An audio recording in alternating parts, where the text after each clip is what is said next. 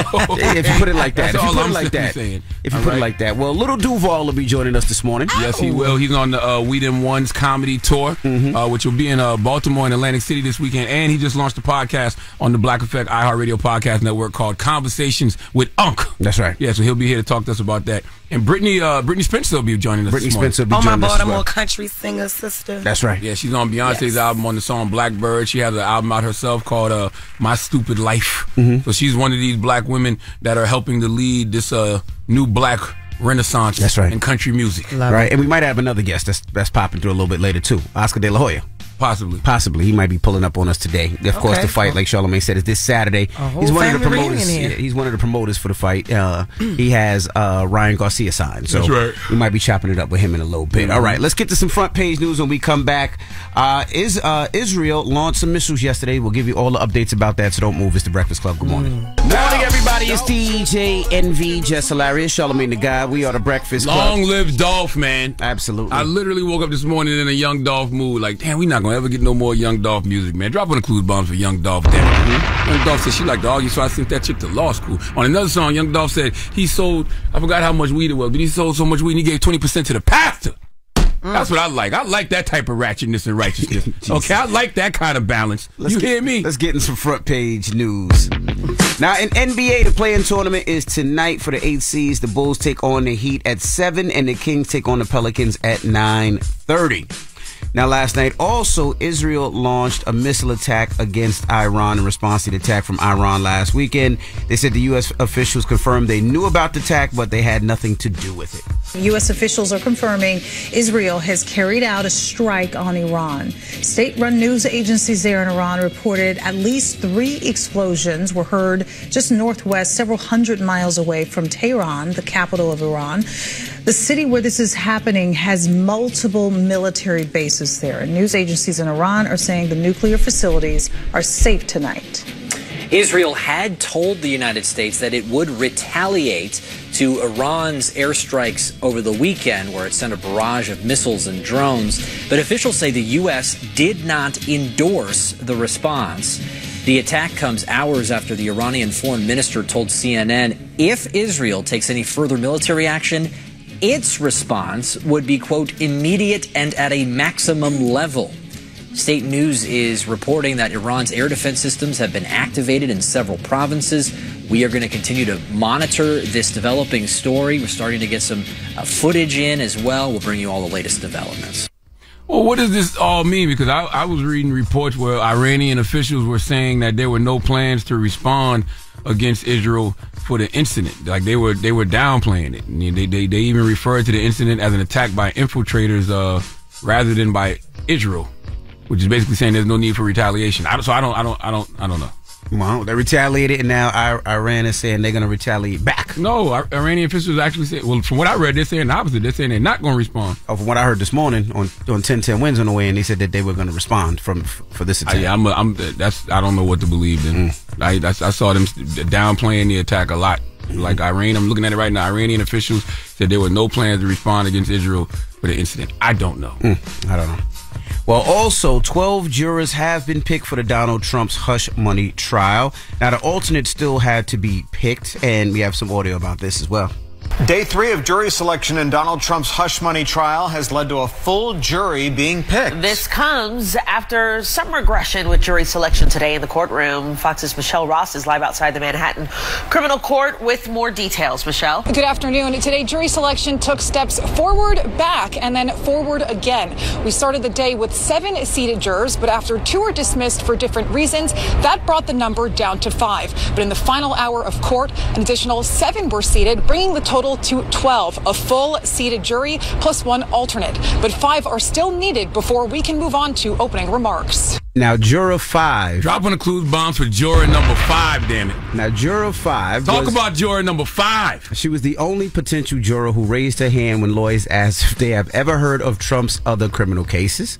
She was described as... she's the only one that told the truth. That's the one y'all can trust. By the way, you tell me that jury number 5 is the only person that raised their hand and said they heard of Trump's other cases in America in 2024. They should have dismissed all the other jurors except for number 5 right then and there, because she's the only one that told the truth. Now, juror 5, she was described as a younger black woman from Harlem. She's an English teacher. When asked where she gets her information... Hold on, don't get this.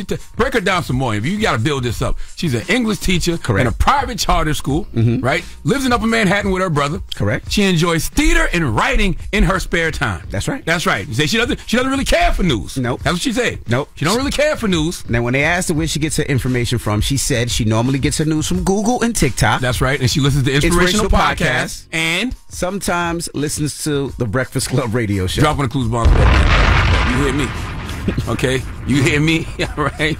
And she said that she has friends who have strong opinions about Trump, and she said President Trump speaks his mind, and I'd rather that than someone who's in office who you don't know what they're thinking. Oh my God, y'all in trouble come November. You hear me, Democrats? Lord have mercy, what is y'all doing? We have to make sure our news is right. If they're coming to the Breakfast Club for news, we got to make sure our news is said occasionally. Okay, that's what you should do. Okay, still at all times, let's make sure it should be right. That's right. Occasionally. She said she has a master's degree in education, and her godfather worked as a homicide homicide sergeant with the New York Police Homicide, Department. man. What'd I say? Homicide. That sound like a spray. It's in him. It's in him. Just naturally. It sound like a spray that makes you gay. What is that? One of the two and she said one of her 2 family members works in law enforcement. All I know is salute to jury number 5. She is an honest person because she's the only person who raised her hand and said she's heard of Trump's other criminal cases. And sometimes y'all know y'all Breakfast lying if Club y'all radio say y'all show. ain't never heard of Trump's other criminal cases. That's right. And if you haven't heard of Trump's other criminal cases, you should occasionally listen to the Breakfast Club too. There you go. Like jury number 5. Drop a bomb for jury number 5. Last front page news. Get it off your chest. 800-585-1051. If you need to vent, call us up right now. Again, 800-585-1051. Hit us up right now. And good morning to Juror 5 out there. It's the Breakfast Club. Good morning. The Breakfast Club. Get it up. This is your time to get it off your chest. Keep calling. 800-585-1051. We want to hear from you on The Breakfast Club. Hello, who's this? Yo, what's happening? It's your boy John, man. What up, Envy, Charlamagne, and God, man. Beautiful Jess. Good morning. John, what's happening? Man, I gotta get it off my chest, man. Listen, man, check this out. I just got off at 6 o'clock, right? I'm trying to go to McDonald's and get me a nice, fresh, hot sausage and cheese McMuffin. Pause. These mother got the nerve to have an attitude because they late. Y'all supposed to be open at 6 o'clock. It's 6:10. Y'all ain't open up yet. Then we gotta wait 2-3 minutes if we short-staffed and all that. Yo, listen, man, it's not my problem, bro. Get my goddamn business, man. Well, that's not the attitude. Sorry, I understand, but that's not the attitude to have. Everybody's probably a little stressed out this morning, okay? Yeah, but they still have to be able to maintain a level of professionalism because the customer is never wrong. Yeah, well, I don't listen, believe that, but not in this case. This same thing happened yesterday. They was late opening up yesterday, bro. Where's this McDonald's at? I What order city? the same McMuffin every morning when I get up at 6, man. It's nothing, boy. What city? Nothing more. Where you from, bro? I'm in Georgia, man. I hate to say it. I'm from New York. I'm from Brooklyn, so you can understand my pain, man. I'm in Georgia with this bull. No, we can't understand your pain, but I tell you one thing: man doesn't take you where money won't. So if you just, especially if you go there all the time and you're a nice person, they'll probably be happy to see you coming. Pause. And I know Jess, this might trigger Jess because she used to work there. Okay. No diddy. Yo, follow me on Instagram, man. Rich Fatherhood, you heard? All right, brother. Did you ever have this problem when you worked at McDonald's? Why do we tell people to get it off their chest if you always got something to say when they getting it off? Amir. Yo, what's up? Is this Envy? Yeah, what's up, brother? Where Jess at? Right here, babe. What's up? How you doing, Jess? Charlamagne, where you at? I'm right here, King. How are you? I'm good, man. Good morning, man. Morning. Peace. Get off my chest. I'm headed to, I'm in Virginia. I'm driving to North Carolina. I'm going Topsail Beach. Okay. Hey. Oh, congratulations. Is it warm down there? Man, thank you. Say what? Is it warm? Yeah, man. It feels good out here. But I was calling to get off my chest about my coworkers, man. Okay. You know, I'm finally getting a break from them, and I ain't had a vacation in the whole year since I started here. And, they cool peoples and everything, but you don't realize how much the coworkers or your friends or the people that you around every day can really just take a tax on your mind, man. Mm-hmm. And even if they're your good friends or, y'all get along most of the time, you gonna have those disagreements, and everybody just kind of need time away to really get their mind straight, man. So I'm really blessed and grateful to have this time away with my family. I got a little 4-year-old with me. We driving safe. We got the rental. I got my lady in the seat. She became my fiance this year. Hey. I'm happy, man. Man, congratulations. You sound like you work here at the Breakfast Club. Who answered the phone and told you to say that? Okay. You sound like people that work up here. Hey, man, it is what it is. But, hey, y'all have a good day. I appreciate you. You too, bro. Have fun. I can hear the positive energy in his voice. Yes, can't you hear it? Yes. About to raw his wife all weekend. He can play with the kids, you know what I'm saying? Be in the water at the beach. That's living. You hear me? You right? Yeah. Get it off your chest. 800-585-1051. If you need to vent, hit us up now. It's The Breakfast Club. Good morning. The Breakfast Club. It's a new day. This is your time to get it off your chest. Wake up. Whether you're mad or blessed. It's time to get up and get something. Call up now. 800-585-1051. We want to hear from you on The Breakfast Club. Hello, who's this? Hey, yo, it's Daquan, bro. I'm finna get it off my chest. K-Dot, drop the record. Huh? Tell K-Dot to drop the record. Oh, yeah, K-Dot on the clock. Kendrick on the clock, man. I'm actually to the point where... What the record at, bro? I don't know, I play like that every day. Nah, K-Dot is on the clock. And now they talking... Hey, what's up, Uncle Charla? Peace, King. At what point do we give it to Drake? At what point? Honestly, man, I think Kendrick got the weekend. So Monday morning. Now somebody, my man Glasses Malone brought up a good point. He said it took Drake 23 days to reply to Like That. Did it? Was it that long? Yeah, it was 20. I counted it out yesterday. It was 23 days. But the only difference I would say is that Drake and Kendrick have been throwing subliminals at each other for years. And then Kendrick did a drone strike a few weeks ago with Like That. I don't know if he expected people to reply. Because Cole replied even though he apologized. Then Drake gave him a whole song with push-ups. So I don't know if Kendrick was prepared for that. I think Kendrick might have thought, I'm just going to throw these bars out and ain't nobody going to say nothing. Right. But now people feeling sporty, so he like, oh, okay, let me take a step back and get right. But he on the clock. Definitely on the clock. Definitely on the clock. Hello, who's this? DJ Envy, Jess Hilarious, Charlamagne the God. Good morning. OG Rob. How y'all feeling? How y'all feeling this morning? Blessed, black, and highly favored. Good. I'm doing good. And listen, man, God is great, man. I'm feeling blessed this morning. I just want to shout out my youngest son out of my clan of 4, Cameron. He'll be a high school graduate this year. Okay. And I just want to tell him to keep on going, stay positive, and keep them players going up, you know? And I love it. Amazing. All right, that's what it Blessings is. to your king, man. Congrats to you, brother. Thank you, I appreciate it. But y'all know what it is, man. It's Friday, baby. It's ball time, man. Let's go. I said, listen, I told him rise early, blessings for life, an opportunity. A shame how this game has changed, a cartoon to me. Verse after verse, how I catch it. Put it on the line, exclamation point, how I finish them. Put a dot line, slow motion, better than no motion. You kidding me? So I coast on them. Riding my way, forming identity. This hip-hop legend creation is what I manifest. The speaking to existence, a check signing for business set. Best I, home of B.I., shout out the D-Steps. Couldn't walk through at that junction without the respect. Seeing visions how I can eat. Hustle, compete. That land of Greensboro for cheap. Rentals is sweet. Pop up on them in something foreign. Fresh off touring in a Zoom meeting. Locking in deals for merch courses. I've been him. Stay low, baby. Grinding, cause when it hit, they gonna be surprised on the legacy that is coming with OG. Okay, OG. You got some bars, Charlotte? Nah, go ahead. Let's do it, baby. I got some bars. You ready? Let's go. MC in my show. I say Gizmo's cutting up for thee. Suckers that's down with me. To be down, you must appeal. Gay. To what? That's how I feel. We're gifted and we're going for. Jess Hilarious is rated R. You got kids. Yes. Mom. Yes, the rhythm, the rebel. Thank God, never the devil. Stop. Stirring the pot. Don't forget, envy on my pause. Whoa. Yeah. All right, guys. That ain't it. Thank you, OG. Yo, thank you. I appreciate y'all. Y'all have a good weekend. Blessings to y'all and the family. Peace, All right, OG you Rob. too. All right, peace, y'all. All right. He said, I got a appeal. He said, gay. Get it off your chest. 800-585-1051. We got Jess with the Mess coming up. What we talking about? Yes, 50 Cent made a big move. I'm going to tell y'all about it later. All right, we'll get into that next. It's The Breakfast Club. Good morning. The Breakfast Club. Breakfast Club.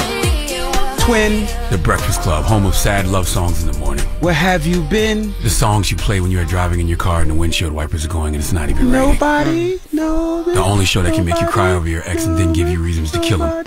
All in a matter of seconds. What's wrong with you, man? We are The Breakfast Club. Get What's your wrong ass with the up. music? Good morning. Ain't wrong with me. Let's get the Jess with the Mess. News is real, brother. Jess Hilarious, Jessica Robin Moore. Just don't do no lies. Don't do no lies. She don't spare nobody. Worldwide Jess, worldwide Mess. On The Breakfast Club. She's a culture shift. She was able to get y'all to see something and understand something that nobody could get you to see. It's time to set it off. Oh, she got her glasses on. We about to get a good read now. Yeah, I guess. I'm about to try to give it to y'all. All right, look. So, all right, this is good news. 50 Cent launches G-Unit Studios in Louisiana. Shreveport to be exact. Drop a clues one for that because that's good. Come on. That's Because he amazing. following in Tyler Perry's footsteps to me. That's Like, right. this is great. And he plans to revitalize the downtown area. Yeah. He's purchasing more and more properties down there. So, basically just, renovating the whole little city. G-Unit will be built. That's where the studios will be built down there. And this is also going to open up a lot of jobs for people too, like a lot of opportunities for our people and stuff like that. So I think that this is great. A press conference for it will be held on April 18th. That was yesterday. That was yesterday. Oh yeah, he did the conference yesterday. Oh yeah, I'm sorry. So yeah, he did the conference yesterday. We have audio, but it's just saying the same thing that I just said. So I don't care to play it. But congratulations, 50. I love that. I think they're going to start shooting by the end of the year. They're banking on. But yeah, he's buying apartment complexes. He's buying houses. He's buying restaurants. He's buying clubs. He's buying so when the actors, directors, and people come down there, they have some place to go that's safe, that they can enjoy. So he's really investing into that city. And he has another announcement that he's doing like a huge weekend to bring more money to the city. So 50's doing a lot down there. He's having all his friends and people down there to heavily look in there and see what they can do. So Shreveport is dope. That is 50 Cent. So much. That is 50 Cent who used to be bullying rappers on mixtapes. Now he's doing TV and film at such a high level that he's got his own studio in Shreveport. I don't think what 50 is doing in the TV and film world is being appreciated enough, but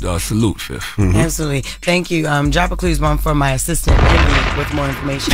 I was there. That's why I said I was there. Thank you. Yeah. Oh, you was there yesterday? No, I didn't go yesterday, but I was there. I've been there twice already, Shreveport. Oh, okay. He's my inside source, so that's good. Thank you so much. All right, moving on. Other news. Shine did an interview. Now listen, this what I didn't really know. Y'all had to tell me that. I didn't know that Shine. I actually seen Shine's interview, right? And I didn't know that was the Shine that was rapping like Biggie. Yeah. Like, I did not know that because this man is from Belize. Yes, he was born in Belize. He don't talk like he sound in the songs. Who on the F with us? Yeah, I did not know that. He looked like a little pastor. I was like, dang, this the same Shine from. But anyway, he's a politician now. He's a politician in Belize. I know. I did not know that. And everybody, listen. All right. I'm going to keep my comments to myself to the end of the story. But for everybody who didn't know, whatever, there was a shooting back in 99 in New York that was like in connection with Diddy, Shine, and 3 victims. Diddy and Shine were both arrested for it. Diddy got acquitted, and Shine did 10 years. When he got out of jail, he was deported back to Belize, and where he became the head of the Belize United Democratic Party. I was like, okay, life got all types of twists and turns and stuff. But that allowed him to come back to the States. So now he could come back to the States as an official, I guess, member of whatever it is, the board or whatever it may be. Yes, thank you so much, assistant. But they're in Belize, they did this interview with him there because they have a problem with that. They're like you got deported and they just trying to come for him or whatever, right? And this is his audio in the interview. They was asking him about his past over here. It opens wounds when you hear, the victim saying that it was Diddy that shot her. Everyone knew all along that I was the fall guy. Is she accurate, sir? I'm not going to get into that, but I am relieved that people are saying what the truth is, that, I did not shoot those people. Fragments were never removed, so there was never any forensic testing to say who it was. But the victims are vindicating me. Witnesses are vindicating me. But I have moved on. I'm not trying to relive that. Yeah, I saw a lot of people saying, why is Shine just speaking on that now? But he's always said that. Yeah, he's always said he was innocent. Yep. He's always been consistent with that. So when the reporter asked him, does he think his association with Diddy taints his image, Shine just repeated the same thing he's been saying since 1999. But when you do take the fall for something, that's just always going to be a stain. Like that stage, you took the fall for it. But can people grow and people evolve? Clearly, he's a clear case of growth and evolution. Yeah, absolutely. But that's just what I'm saying. It's just always going to be that stain. People can grow and evolve from it, but the fact that he did take the fall for something like that. But did he take the fall? Because he didn't plead guilty. He was charged, but he didn't plead guilty and say I'm doing this. But they charged him with it. So it didn't really take the fall because he's been saying he's been innocent for even when he got out. He said I didn't shoot that gun that night. The victim, Natanya Rubin, who's been speaking up for years, also one of the victims. She's always said that Diddy was the one to shoot her. So I mean, both of their stories kind of do support each other. But yeah, this has recently just come about, this interview, which was on Channel 5 Belize. So. That's just what I had to report. And people acting like he didn't get asked that. He got asked that. It's not like he just bought it up. And since 09, and believe 99, they've been asking. No. Since he got deported. Got you. Yeah, they've been asking him about this in Belize. So, yeah. You just wrapped your finger up, but yeah. I had another story, but whatever. That's just with the mess. Jess with the mess. And her news is real. That's right. Now, when we come back, we got front page news. Donald Trump was back in court, but who cares? We got to tell you about Juror 5. And we'll explain it when we come back. It's The Breakfast Club. Good morning. You're checking out The Breakfast Club. Morning, everybody. It's DJ NV, Jess Hilarious, Charlamagne the Guy. We are The Breakfast Club. Let's get in some front page news. Now, NBA quickly, the play-in tournament games tonight. The Bulls take on the Heat at 7 o'clock, and the Pelicans take on the Heat at 9:30. Now, let me just warn you about some things that's going on. If you have kids in school, the Blackout Challenge is back. What the hell is the Blackout Challenge? It's a TikTok challenge that has landed a couple middle school students in the hospital. It's a challenge where you're supposed to hold your breath until you pass out. Oh, God. Now, 2 students in South Orange, New Jersey, actually had to go to the hospital because of it. So tell your kids, don't do no stupid challenges, please. Why do they want to do that? What is the point? Like, I'm just trying to see what is the point. Like, what are they trying to prove here? I don't know. All right. Now, also, there is the Can You Hear Me scam. Now, this is the latest scam where somebody calls you and says, can you hear me? You say yes, and they record your voice of you saying yes. Then they use your voice to try to open up bank accounts or try to get money from your bank and even order things online. So when the person asks you something, it just replies yes, yes, because they have your voices saying yes. So people are saying, please be careful of the Can You Hear Me Now scam. Well, who they calling that says yes? Because whenever I'm on the phone and my phone is breaking up, I'm not saying, when somebody was like, can you hear me? I've never said yes. You'd be like, yo, can you hear me? Yeah. Yo, can you hear me? Yeah, I can hear you. Yeah, I can hear you. Then you wait a little bit. And can you hear me? And then you say, yo, yeah. And then they be like, yo, you can hear me now? Yeah, I can hear you. Yeah. I have never said yes. Can you hear me? When I just can't hear people, I just hang up. Like, I don't ever. Oh, I love like, that. Yeah, I don't go through it. I did that to you yesterday. Yeah, you did. And lastly, 12 jurors have been picked for the Donald Trump's hush money trial. They still have to pick a couple alternatives, but who I want to discuss is Juror 5. Come on, now talk about that good sister Juror number 5, man. Now, Juror 5. She got a number, too. I saw the number. I can't remember this. B something. Oh, well, she is described as a younger black woman. That's right. From Harlem. That's right. She works as a school teacher now, an English teacher, woman after my own heart. Right. Because my mom was an English teacher. That's right. Now, they asked her where she gets her information from. Hold on, you're speeding. Okay, go. She says she's a creative at heart. That's right. She does photography with her friends in her spare time. Correct. She likes to go to the theater. The theater. Okay, very well-rounded woman this sister is. Great, immaculate taste, I'm hearing. That's right. Immaculate taste. Now, they asked her where she gets her news information from. She said normally she gets her news from Google and TikTok. Okay. She listens to inspirational podcasts. That's right, and what else? And sometimes she listens to the Breakfast Club radio show. Now, I want the record to show I only saw one outlet said occasionally. Every other outlet she said she listens to the Breakfast Club, a popular morning program based out of a New York City hip-hop radio station. Now, should we be nervous that she gets the news from us? No, I mean, she's very well-informed, okay? Okay. All right? Very well-informed human that person is. Okay. All right? I respect it. Drop one of Clues Bombs for Juror number 5. Shout out to Juror number 5. Thank you for listening, because we love all our listeners, okay?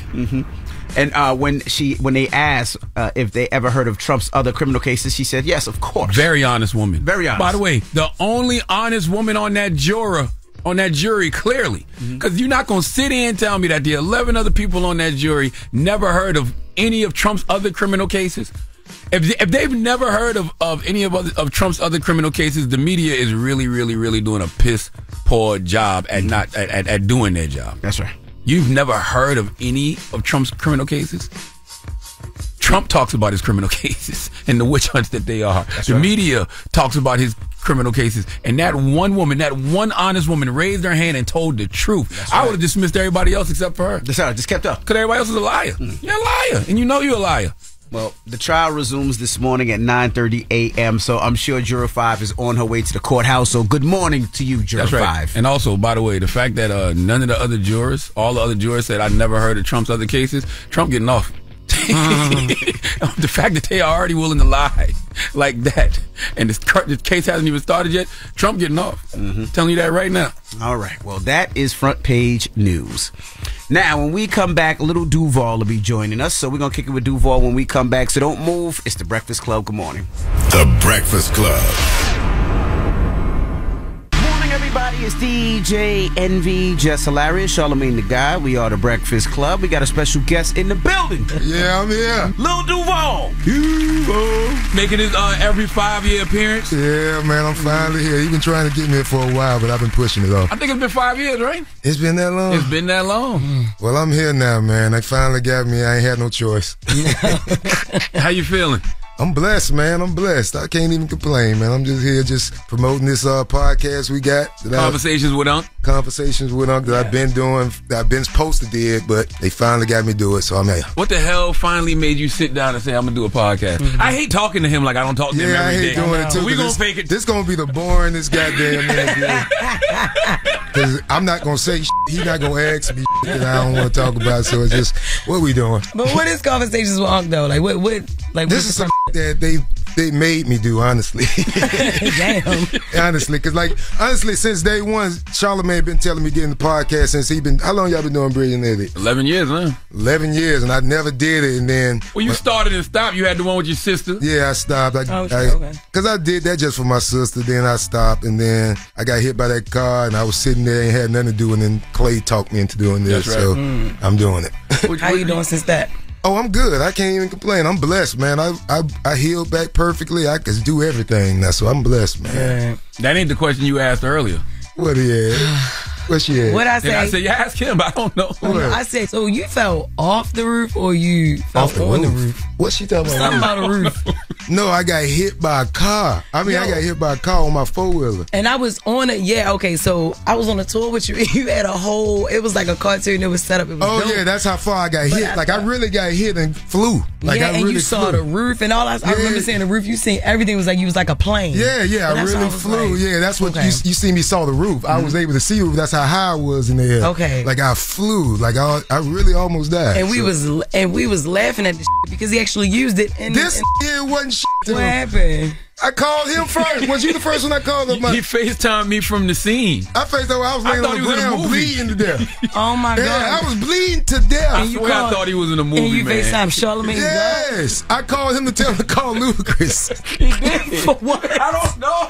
He was like, man, I think this is it. I'm never going to dance again. I'm never going to perform again. I said it was over, man. I kept saying it was over. Well, first I told him call Trey the truth, because, Trey is always there to lend a helping hand. That's when I hung up with him, and I had to call Clay, and Clay spoke life into me. This here, you might as well die. I called Clay to see what was going on, because I swear I thought he was playing until the end when I saw the doctors turning him around, and then he started screaming in a way. I'm like, everybody thought I was playing until I went live. For real. When I went live and I showed them drilling my knee live, doing surgery, they was like, oh, this ain't playing. Yeah. So, but I made it through, man. You're going to have to tell this story 1,000,000 times for the rest of your life just because it is such a testimony. I do tell it on stage. That's why I leave it on stage. That's why I ain't telling too much now, because I want to leave it for stage. I try to give separation for both, to give a little bit here and a little bit on stage. So that's what I do now. That's why I ain't telling too much of it, but I do talk about it on stage. It actually kind of pushed my stand-up more because it left the elephant in the room. I ain't had no choice but to be on. I was in a wheelchair. Was you there when I was there? Because DC had rolled you up in a wheelchair and everything. Yeah. So a lot of people showed me love. Like, matter of fact, who gave me the most love was them handicapped people. Like, in my first show, it was like 30 handicapped motherfuckers up front in wheelchairs, and they spoke life into me and everything, man. Talking about welcome. Yeah, no, I'm talking about when I was messed up, like they was DMing me, telling me, because I always showed love to them on social media and like in Jacksonville and stuff. So when my time came, they came and showed me love. Like, I support anybody that's in the wheelchair, because it take a lot just to get up and just to get in that chair just every day. I don't see how they do it, because I couldn't do it for 6 months. I was going crazy. That's good. You be shouting out the Crips now, but you ain't talking about shout out the Crips. Not the gang. You be talking about the people in the wheelchair. Oh, yeah. Shout out wheelchair gang. As you should. Do you feel good, though? Nah, I feel good, man. Like I said, Clay, he instilled life into me, told me I was going to make it. And then the last day I got off my crutch, he went over. So he made it all the way to get me back on my feet, and then went on over. That's crazy. That's life, man. No, that is life. Because the last picture Clay posted was me, you, him, and J-Ski. That's crazy. That Trap City. It was almost like a movie. Like, he was really here just enough for me to get going, get back on my feet. It was dope, though. I mean, it's a beautiful thing, but it's just I had to go through it. You know what I'm saying? So I don't regret nothing I went through. How do you find comedy in that, though? it's life. Everything in life is comedy. Mm-hmm. You know what I'm saying? The most powerful comedy is the stuff that you went through the most, the hardest things you went through the most. So that's comedy. I don't see having good comedy without hard. Yeah, I really feel like you are one of the few people who make anything funny, or even if it ain't funny to other people. That's why I'm telling you, I didn't believe you either. I mean, that's why I ain't take it serious. And the audience was laughing like we didn't. And the funny thing about it, like I told him, I was like, when have I ever made I don't do those, you know how people be out and making fun of people? Yeah. I don't never do no comedy like that. Yeah. So for when people thought it was joke, I was like, how y'all thought joke? I ain't never did no spoof like this. I guess because we don't really take nothing serious, which is we don't. We do not. But I don't, and I get it. That's why I didn't take it personal. I don't take none of that stuff personal, but it just like I was like, damn, how could they even think that I was joking? And I'm maybe because I was doing it myself, I was really bleeding to death right there. I'm like, they don't know I'm really dying. Yeah, but you know the funny part is people think Duval be joking, but a lot of the ways he moves is how we should live in life. Like a lot of us take on other people's problems. Like I sent him something the other day, and I was like, man, look what this person going through. He didn't respond back. And then so yesterday we started talking about something. I said, yeah, but you ain't say nothing about such and such. And he was like, because I didn't give a f. And I was like, he right. I want to say something about it, but I end up saying their name, so I ain't gonna say it. No, don't say nothing. Please don't. Please don't. You've been in comedy for 25 years, right? Yeah, this is my 25th year, man. And that's really not a lot in comedy. It's just, you gotta think somebody like Cedric and Bruce and them, they've been doing it for like damn near 40, 50 years. How long? I think even Mike Epps, Charlamagne Epps, he been doing it at least about 40. Nah, right, 40? If I've been doing it 20, I was a kid watching them. You know what I'm saying? So Michael Blackson been doing it longer than we didn't realize how old they was when we was young, though. Or how young they was when we was young. I've been doing it 25 years, 99. Mike ain't nothing but like 50-something. Yeah, 50. I don't know how old Mike is. Yeah, Mike like 50-something, but he been doing it a long time. 53. So for 25 years, sound like a long time, but it really not in comedy game. Yeah, it is. You know what I'm saying? It's really not. But it's part of life. I love it. Do you care about the type of jokes you make at this point? Nope, I makes whatever I feel like what goes. I don't. Well, my standard is more so entertaining. Like I call myself Sammy Davis Duval. So I do more than just stand up. I do stand up comedy, entertaining, laugh, dance. We gonna do everything on my.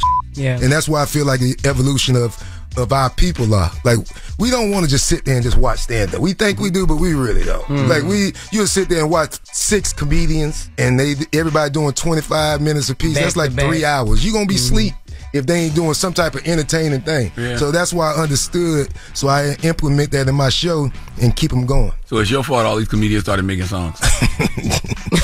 He's saying that because he texts me that every week. See, that's your fault.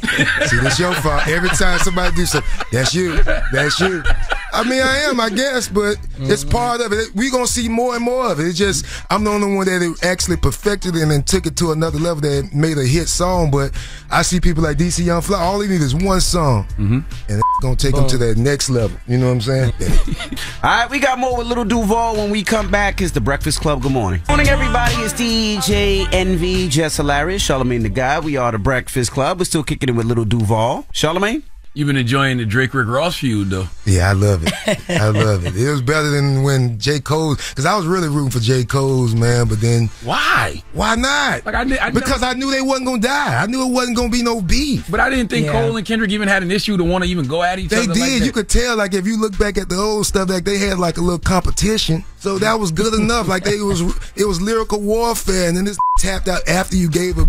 It was cool. Like, even when I don't know how recent that interview was with Kendrick with Big Boy, but he was like, man, it was competition. It was like, I mean, I don't have no beef with him. I just don't think he better than me. But rap beef is different though. Like, you can't really have a friendly rap. Yes, you can. Yeah. Not nowadays. Yes, they just proved it. So you really thought Kendrick and J. Cole were gonna come heads up? No, but J. Cole was boring. J. Cole was so whack. I was enjoying it. And he was lying. He ain't believe none of that stuff. Half the he lied. So I enjoyed the half. So you thought all of what's name was saying was real? What Tupac was saying was real? Yes. No, you did. Well, I did too. Yeah, I did too. But I was a kid. We were supposed to believe it. Just like wrestling, you're supposed to believe that real until you get older. Yeah. Now I can enjoy it. I can enjoy it like these not gonna die. But that's why Ross is so entertaining, because Ross comes from a certain era. Yeah, Ross and was Drake got a lot good. of that in him. I mean, I think Ross gave a real beef response. And it was quick. That's why you got to give his props. Like, we still ain't heard Kendrick yet. And that's what I'm rooting for. Because he's my boy. Like, I with Kendrick. He dark skinned. He a Gemini. Y'all the same height? Yeah, he ain't the same height. That's why I do. I'm trying to think. When I met him, was he? Nah, he ain't. Nah, I know who everybody I'm taller than. I know everybody I'm taller than. Everybody he's taller than. It's not that many people. Nah, I'm taller than everybody that's short. Everybody that's short, I'm taller than. I'm the tallest. I'm taller than Kev. I'm taller than who else short? You taller than Kevin? Yeah, I'm tall. Who else short out here? That's on YouTube. You can look on YouTube and see. We went back and forth with that one. That was about 10, 15 years ago. 15? Longer, actually. About 15. Everything you done seen viral now, we done it 15 years ago. It just got resurfaced. Fake rap battles. Yeah, we done done. Me and him done a bunch of skits. We was probably the first one. Don't have to go looking for nothing. Nah, don't do none of that. Don't bring up none of our past. Matter of fact, you deleted anything though? You deleted. I think about one all the time. Now I'm just waiting. Nah, delete that. Who got it? Is it on my? I don't know where it's at. Tell me about it once it's over with. I'll delete it.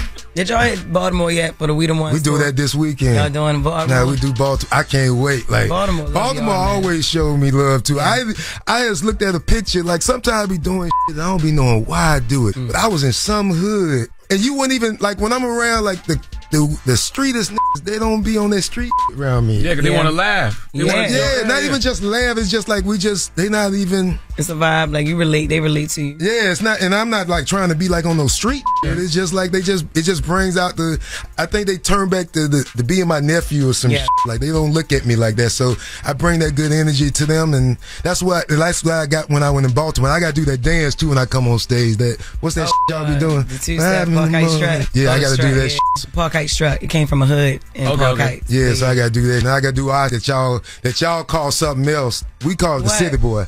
But y'all call it something else. Y'all do like that? Oh my God, my little sister be doing that ain't nothing but the City Boy that y'all done renamed. But I don't know. I got it from Baltimore too. Yeah, I know Baltimore. We talked about it on social media. we went back and forth about it. But we go there this weekend with the We the Ones tour. That's a hard ass tour, man. Yeah. We all doing that thing. It's you, Mike Epps, Chico, Carlos, DC, D-Ray. Yeah, and we selling out too. Like, Mafia. And we all showing love. Like everybody ain't no egos. Everybody doing their thing. We all encouraging each other. I like that. If anything, I'm the one doing the most. You know what I'm saying? Like I have to shorten my time up because I really be doing too much. But and it is disrespectful as a comedian. Like you don't want to go over your time, especially when you got so many comedians on there. It ain't about being the funniest. It's just when you're going over your time. 3 minutes don't sound like a lot, but it really is a lot. If you got 5 other comedians and that's last person going up, he got to wait because I have to go up last sometime too, and I hate going last too. So you want to be respectful for that. But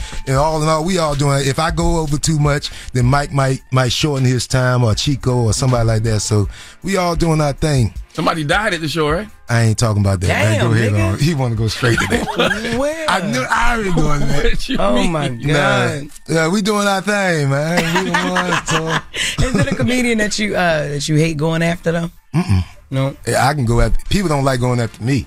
But anybody that go after me, they doing their thing. That's why I show love to DC, like all the new comedians. Well, they not even new no more, but all the ones that came up after me. The younger ones. Yeah, the younger ones, if they can go up after me, they the truth. And all them go up after me and they all do their thing. Yeah. You wanted to, people be wondering how you stay so relevant on social media, but you were the social media guy early. Yeah, we all was. You was too. You know what I'm saying? We all was. It's just, we grandfathered in that, so there ain't no stopping me on social media. You can try. They done deleted me so many goddamn times. It is what it is at this point. How has social media helped you as an artist? Just like anything else. It's just another form of way of doing entertainment, just another outlet. So I just took that outlet and capitalized off of it. Just like whatever next. If I give a I'm gonna jump on that too. But I'm getting older now. You know what we done talked about. Is there anything you want to do that you haven't? I feel like I'm doing what I want to do. I feel like I've already planted the seeds of what I want to do. Now I'm just watching them flourish and doing everything. And I don't like to talk about what I'm doing. I just like to do it now. Yeah. Because when you talk about it, it kind of takes the impact from it. Duval, one of them people that truly appreciates everything he has. That's why he gets blessed with more. That's the problem with the era we live in. Nobody appreciates where they at in the current And everybody moment. just do what they see work. You know what I'm saying? That's what made it so hard for me to get into podcast now, is because I feel like podcast is just another. I mean, it's good, but it's like what you do. It's media. You know what I'm saying? Like when we started, that was our thing. I don't want to do what he do, and he don't want to do what I do. It's just now that entertainment has evolved over to more media now. Not everybody doing it. So I feel like that's what we got to do. Well, I don't give a about media like that. And that's what we are, entertainers. We not media. You know what I'm saying? But well, Jess is now. Well, yeah, you are now. You are, and you good at it. You know what I'm saying? You good at it. But I could do this, but I really just like entertaining. I like just being in the public. I'm a social person. That's what social media. He media, I'm social. I'm social. That's why we work good together. I'm still social. He's still media. Just media is popping now. Yeah. And that's why everybody else going to it. That's why I ain't working for them, but it worked for people like this because this is really what he is. You know. I'm 25 years in. Yeah, and they trying to skip the line, but they ain't gonna do it. They keep trying. They'll see. All right, we got more with Lil Duval when we come back. It's The Breakfast Club. Good morning. Morning, everybody. We are The Breakfast Club. We're still kicking in with Lil Duval. He's here. Charlamagne? We had Gerard Carmichael on. Yeah. He said,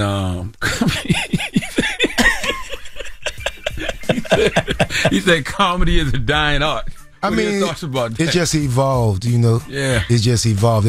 We look at stand-up because that's all we got, but stand-up is damn near like jazz now. You know what I'm saying? It's still there, but it's evolved into that I'm doing social media now. You know what I'm saying? Even though they ain't comedians, but we program over 15, 20 years of social media to make them think that they comedians, so the public think that's a comedian. So that's just all it is. I don't see no difference. I mean, stand-up is stand-up, and it just evolved into something else. Is it an attentive audience at y'all shows? Because you got DC, all these people. It is the way we do it. Okay. You know, the way we do it, you make it attentive. At least the way I do it. You know what I'm saying? I make sure the whole show good. I try to make the balance to where it's a good time, where we having a comedy party. Yeah, party. Yeah, it's a comedy party. You know what I'm saying? So when, say for instance, if you ain't into the party, you can be in the comedy party. If you ain't in the comedy party, you can be into the party. The party you party. Like the party. Yeah, so I'm just both. I give it all, and that's what it is. You flew up on the jet? Nah, I flew commercial. It costs too much to fly up here in New York Airport, and the gas way more here. But y'all here this week? Ain't you in Atlantic City Saturday? No, I'm in Baltimore first, and I go to Atlantic City. I'm gonna fly back, get my plane. Yeah, okay. Yeah, I'm gonna fly back, get my plane, and we gonna go there and go to Atlantic City and then come back. Well, we happy that you decided to come here this morning so you don't get fined, man. We appreciate you. I appreciate y'all. I appreciate Black Effect and you and Dolly for being patient with me because they been gave me the money for this. I don't even know if I got them. I think Clay got it. Clay definitely got the money. So I don't even know if I even got all of it. But Clay wanted it to be all of y'all. Honestly, that's real reason why I did it. It's just me and Clay were supposed to do this together. You know what I'm saying? So once he died, I just feel like it's my obligation to do this because I mean, I was really doing it for him. You've been telling me to do it, and I've been pushing this forever.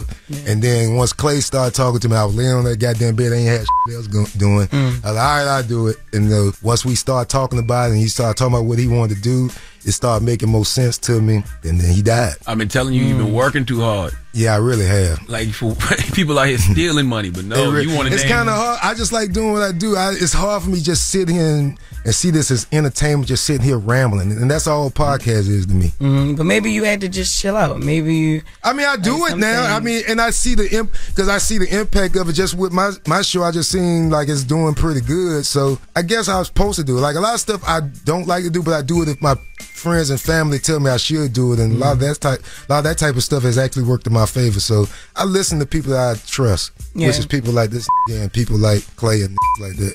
You got guests? Yeah, I got guests on there. Every episode, it's him in conversation with different people. Yeah, it's just me talking to people talking to me, trying to ask me for advice and just ask me advice on life, not on business, not on entertainment, just regular life stuff. You know what I'm saying? I mean, I think we got enough gurus on goddamn business and how to get money, and we see where that took us. You not a fan of seminars? Hell no. You know that. I don't get enough credit for how much I done turned down from not f***ing over our people. I hit him a couple. I ain't gonna lie. I ain't gonna say nothing. See, y'all too goddamn censored for an interview. I am censored now. It's just not so much for me. It's just I understand how, especially nowadays, people looking for to grab. Yeah. And I ain't finna give it to them. I've never been a to try to go viral. It just happened. Yeah. You know, so you won't get it. Downstairs, TMG just tried to run up on me. I sung a gospel song to his ass. She ain't know What what they to ask you about? I don't know. I just started singing gospel. I said, God is on my side. And she walked away. And she was like, what? She didn't know what to do. Well, listen, download Lil Duval's Conversations with Unc, available everywhere you listen to podcasts. Go check out the Hold on, what else am I forgetting? The We Done Ones Comedy Tour. We Done Ones Comedy Tour. You got the Rich Broke Store in Jacksonville. Rich Broke Store. Yeah, I just opened up. Well, I ain't opened it up yet. I'm building it right now. It should be opened up by the time the We Done Ones Tour hit Jacksonville. We on in Jacksonville. Yeah. So it's over there on the north side on Bunker Hill, right off Edgewood. If you're from Jacksonville, you know what it is. So it's right in the hood. You know, I did that just for my community, just to have a storefront for everybody to come show love. And I'll be selling like my merchandise, my old lady's little lip gloss and stuff she got going on, her little healing cream, the stuff that healed all the scars that are on my body. So, and what else I got? Did you learn a lot of that stuff? Duval Day on July 13th. I do Duval Day. Y'all come on down there. Yeah, that's some hood. Like if you remember Black College Weekend or Freaknik, it's like that, but safer. And you won't go to jail for doing nothing crazy. You had Sexy Red out there early. Oh, yeah, like 2 years ago, right? Nah, that was last year. That was last year? Yeah, that show you how much a year can change, man. A year can change. Like, I just knew when I saw her on social media, I was like, nah, she next. And then when she came to Jacksonville, and I saw how Jacksonville was receptive to her, I was like, oh, nah, she finna go somewhere. Because she represent really what the street said, and she unapologetic. And what was really the hardest thing about it, what I respect her, when she had that baby, she didn't get her body done. She just, and that's what I think that's what a lot of people connected with her. She didn't get her body done, so she was just like a real hood. Yeah. With her. Did you realize all that healing cream and stuff worked when you was going through your healing process? Hell no. I realized I did everything, man. Everything Dolly told me to do, everything. I tried. Dev. Shout out Dev, man. Dev, she spoke to me and she did all that stuff that she do. All that. Reiki, man. Yeah, I don't know what it's called, Reiki. I don't know the terminology, but all that work, man. So anything that I tell y'all to do that work for me, it kind of work. Let me tell it. Yeah. So yeah, man. Lil Duval, ladies and gentlemen. Okay. It's Lil Duval. It's the Breakfast Club. Morning, everybody. It's DJ NV, Jess Hilarious, Charlamagne the guy. We are the Breakfast Club on this Friday. Good morning. That's right. Salute to our guy Lil Duval for pulling up, man. Make sure you I missed Lil Duval yesterday. Yeah, you was in Alabama. Make sure you download Lil Duval's podcast, Conversations with Unc, on the Black Effect iHeartRadio Podcast Network. That's right. They'll be in Atlantic City this weekend too for the We Done Ones tour tomorrow. And then Baltimore as well. Tonight, right? I believe Baltimore tonight, and then he come back up here. Yep. Okay. Well, let's get to Jess with the Mess. News is real. Whether it's Jess Hilarious, Jessica Robin Moore, just don't do no lies. She don't spare nobody. Worldwide Jess, worldwide Mess. On the Breakfast Club. She's a culture shift. She was able to get y'all to see something and understand something that nobody could get you to see. It's time to set it off. So I'm sensitive to this case because I am pregnant and stuff like this ruffles my feathers. So the judge finds Indianapolis mother who admitted to smothering her 2-month-old baby to death while high on meth not guilty. And Judge Mark Stoner ruled within the last hour that Daisha Lacey did not commit a criminal act of neglect that resulted in her 2-month-old baby's death. Lacey allegedly admitted in a police interview that she smothered her child while she was high on meth and tired. She allegedly put a pillow on the baby's face to make her stop crying. Lacey's other daughter, who was only 3 at the time, testified that she saw her mom put a pillow on her baby's face. But there was no medical or physical evidence presented at trial to show that the baby was smothered or that she died from suffocation. Court accordingly enters judgment of not guilty, reluctantly. I do hope that you will take the opportunity to get the counseling that you need, to get the counseling for the children that you need, that you learn from this behavior, and hopefully the rest of the community learns from this behavior, that you cannot go out and party on the weekend and be with children. Well, how did the baby die then? Exactly, right? And then you had a 3-year-old testify against the mother. She said she saw her mommy put a pillow on her little sister's face until she stopped crying. And the mommy admitted to it. And the mommy admitted to it as well. And she was found not guilty? Found not guilty. Found not guilty. What state was this? Indianapolis. Well, who's judging the judge? Exactly. So that's why I also wanted to point out this case, because that caused me to do some digging in his history, and I found that he also had another case that he was previously criticized for in Indianapolis. The Indianapolis Police Union is calling for a Marion County Superior Court judge to resign. Yeah, officers, they're outraged and calling for judicial reform after the sentence given to the man who shot and killed IMPD officer Breanne Leith. What started as a death penalty case ended with a sentence of time served, a little less than 4 years for killing a police officer. Now Elias Dorsey received an additional 25 years in prison for the attempted murder of his girlfriend, but that's far less than the maximum sentence the prosecutors asked for. Now, is he not sending these people to prison because he's getting them some type of help? Because I know in that case, the guy was mentally ill and the woman was on meth. So is he giving them like rehab or sending them to mental health facilities? What is he doing? He's just letting them off? Yeah, he released the mother to go home. Like, no, he didn't get her any help. And then this is the crazy thing too. Now the 3-year-old is still in her care. Yeah, like, this is what you do. You get high, you a junkie. So now you still go back home with your 3-year-old who just saw you kill our sister. Well, isn't it something called postpartum something where postpartum depression? Yeah, where the moms hate the babies or something like that, and that's like a something. But I ain't hear none of that there though. Yeah, nope, none of that. Yeah, you know, that's wild. And so that's crazy. There is a petition online for him to step down. Not only are IMPD officers upset with him, but residents of Indianapolis are upset with him as well. So they're looking for reform. Yep. In lighter news, Neo confirms romances with multiple women. I feel like in the realm of love and romance, you should let people do whatever the hell they want to do. Can't see how it's hurting anybody. Because to be honest, I don't need the government to tell me what it is I can and can't do. Yeah. It's my personal life. This is the first time that I've been in a relationship or situation like this. So, and how is it? Say that no songs about it will come to pass. They'll come. I love it. I don't force it when it comes to music. It happens naturally. It happens organically. You recommend the situation you're in now? No. Why? I don't recommend anything to anybody. What works for me might not work for you, and vice versa. What the hell is Neil talking about? I have no idea, but they pulled up on him when he was walking with 2 women. So, you know, he has 2 girlfriends at the time or whatever they would call themselves. But he's in a Polynesian sauce relationship. Okay, yes. Mm-hmm. And he also was saying, like, I do like how he said, I don't recommend this for anybody. Like, I'm just doing what I'm doing. Correct. You can choose to do whatever you want to do. But he's seems to be basking in this new romance. He loves it, and he's also they was talking about making music about polygamy. So he seems like he's happy. If he's happy, if his personal life. Dropping the clues bombs for Neo. He got 2 ladies calling him big head. What? You call a person big head that you want to get back with, not the one that you with. They don't become big head until you gone. Oh, okay. Yeah. Oh my gosh, I can tell he ain't never had nobody that want him back. I ain't been out here in these streets in a long time. I just thought that was a term of endearment. And I can tell nobody ever wanted you back because that's the only way you'll be called big head. All right. Elephant Man says he's a father to 38 children. Jesus. Yep, and he said he's open to having more kids too. 38? 38. Elephant Man. They don't call him Elephant for nothing. That trunk swinging all over the place. You think? All right. I mean, I guess.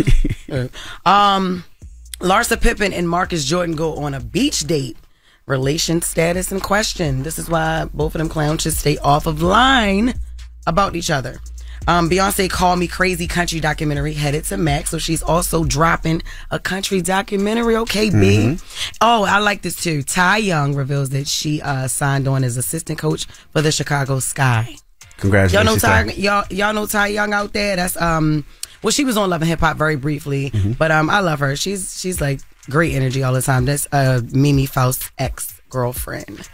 That's all for my news. I mean, that's it. It ain't much going on out there, but yeah, that's about it. Okay. All right. Well, that is Jess with the Mess. Okay. Look, I've been doing my thing. You've been doing your thing. I really have. You know what I'm saying?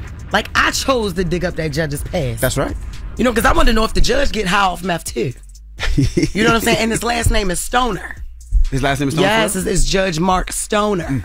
So that's why I said I don't know what's going on with him, but yeah. Can you take Charlamagne serious with those stupid ass headphones? No, I don't. What are he looking at me? Because I don't care.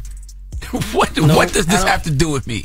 Why can't I just sit over here because you and be get over ready there, to do my job? Yeah, no, because you over there looking like you got something to say. No, I don't. You always do. Okay, and yes, I do. Okay, and guess what? When I don't have nothing to say, I don't be wanting to say it, but then y'all say something to me to make me want to say something. All right, so say it. Nope.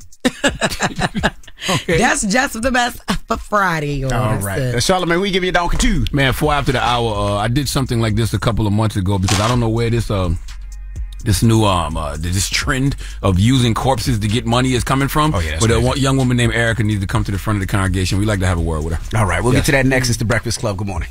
Wake up. Wake up. You're locked into the Breakfast Club.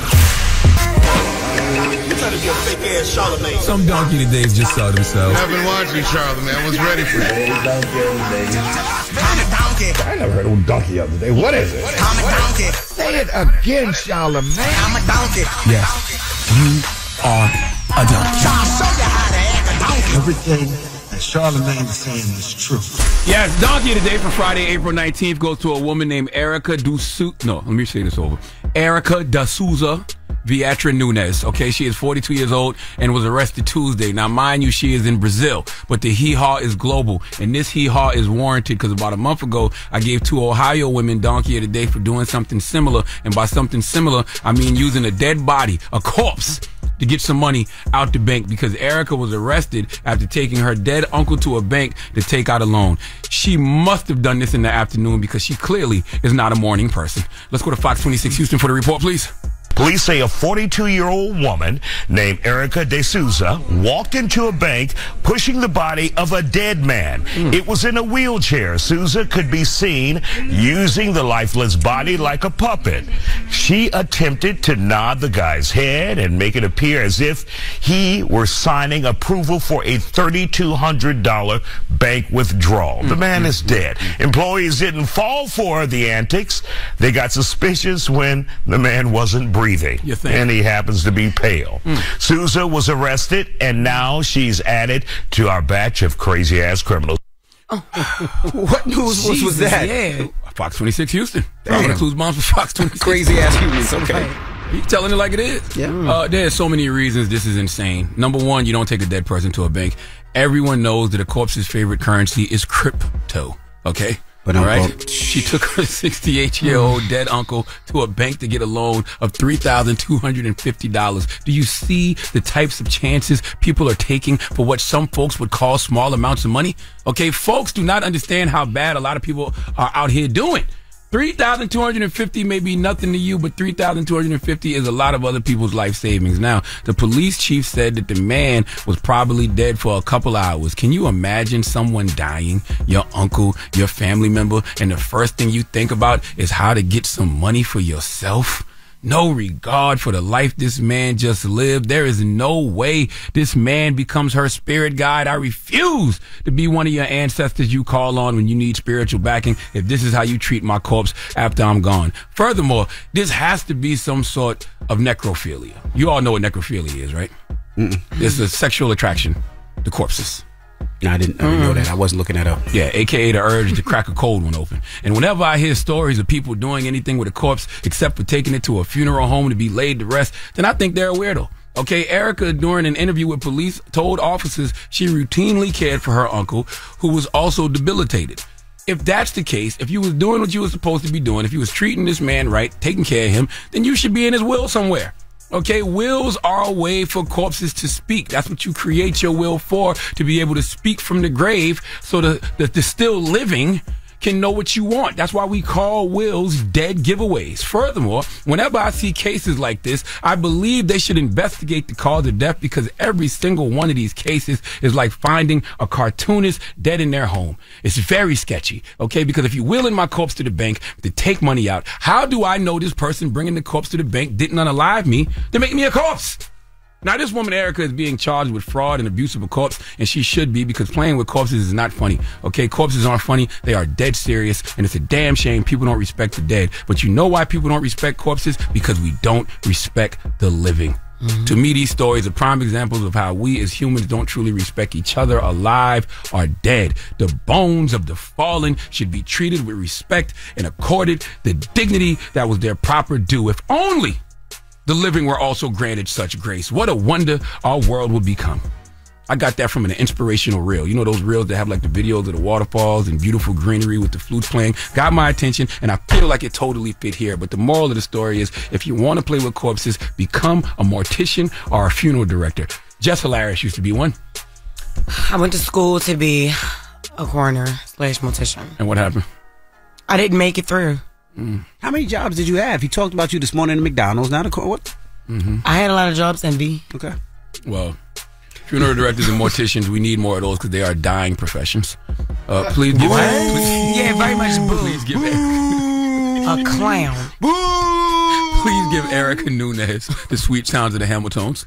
Okay. Oh, now you are the donkey Clown, yo. of the day. You are the donkey of the day. Yee-haw. Would you like to know why a funeral director started a podcast? He wanted to talk about bodies of work. Boo! Yeah, very much clown. I can't even believe. Nah, that ain't it, y'all.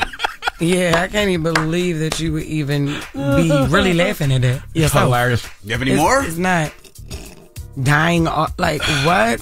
A dying profession? People die every day. So actually, that's the reason why I wanted to be a mortician. I was like, you know what? People ain't gonna never stop. Dying. So never. Like, What made you do that? Like, what made you say I want to be a mortician? Because every job that I kept getting fired from people who are alive. So you figured the dead so it's couldn't like, fire you know you? what? Yeah, no, but the dead will make you scared, Joe. And I watched too many movies, and it's just like You believe in ghosts and stuff like that? Yeah, I believe in a bunch of stuff, and I was like, You know why ghosts can't have babies? Why? Because they got Halloweenies.